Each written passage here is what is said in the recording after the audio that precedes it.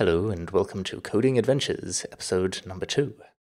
In the last episode, I worked on a little erosion simulation and got a lot of interesting suggestions on how to try and improve it.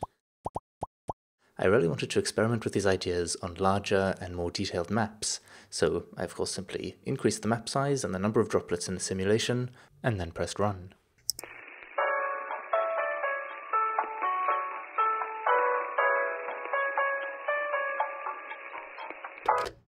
I couldn't wait forever, so I decided to try the suggestion of converting my erosion code into a compute shader, which would mean that instead of each droplet being simulated one at a time, loads of them could be done in parallel on the GPU. This of course sounds fantastic in theory, but unfortunately I had no idea how to do it. After a bit of searching, however, I came across an article called GPU Raytracing in Unity. I'm sure there are more direct ways to learn about compute shaders, but I was kind of curious, so I began reading. The first goal was to draw some spheres, so I began in C# by saying that a sphere has a position, a radius, and a color, and then generated a bunch of those with random properties, and sent that data to a compute shader. The shader's job is then to draw those spheres to a texture, so I first had to tell it to cast a ray out from the camera for each pixel in the texture, and then do an intersection test to find the closest sphere so that its color can be drawn to that pixel. With just these 256 rays that you see here, the result is of course extremely blocky, so I'll scale the texture to about 1,000,000 pixels instead. To make it a little prettier, I then wanted to add shadows. The way that this works is, say we have a ground plane and a sphere, and then somewhere up here is the light source, and in front is the camera. Now, say one of the rays of the camera hits the ground over here. Before we just draw the ground color to the pixel, let's first check if that point is in shadow. To do this, we cast a ray from that point towards the light source. If it is blocked by an object, as it is here by the sphere, that tells us that we are indeed in shadow. Of course, in reality, the rays come from the light source, not the camera, but most of them will fly off in other directions and miss the camera, so by doing it in reverse we get to save time because we can just calculate the few rays that do actually hit the camera. Here's my little scene again, this time with shadows. I also made the spheres bob up and down, just for the joy of it.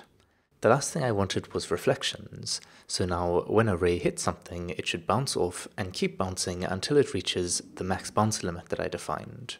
So the color for this ray should be a combination of this sphere's color, and the sky color. Okay, now I'll add some simple shading in to make this look a little better, and then I'm just going to scooch the camera over a little so we can see this better, and increase the light bounce limit to 1, and all of a sudden you can now see reflections. If I increase the bounce limit to 2, we can now see reflections in those reflections. At 3, reflections in the reflections of the reflections, and so on. Now, the article I followed does go a lot further than this, so I think it's really worth checking out if you're interested. I'll leave a link in the description. But by this point, I was feeling ready to tackle the task of converting my erosion code to a compute shader.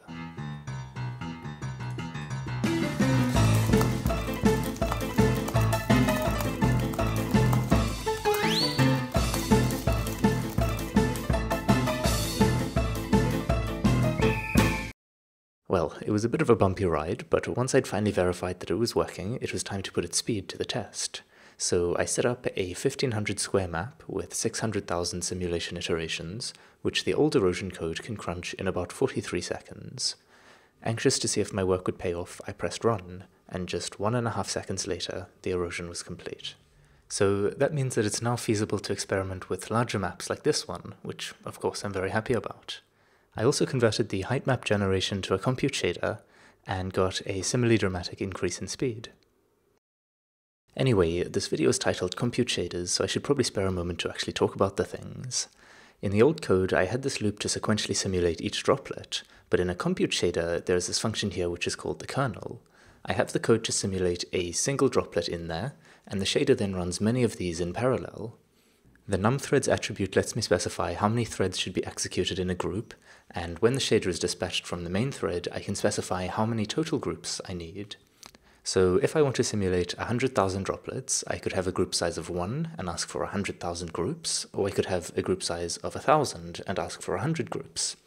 If I'm honest, I really don't know a thing about GPUs, so I don't know what this actually means, but I have found through trial and error that, in my case, setting the group size to the maximum of 1024 gave me the best results.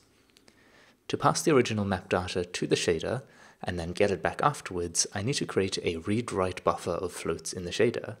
In the C# script, the syntax for setting the data looks like so, and for getting it back like so.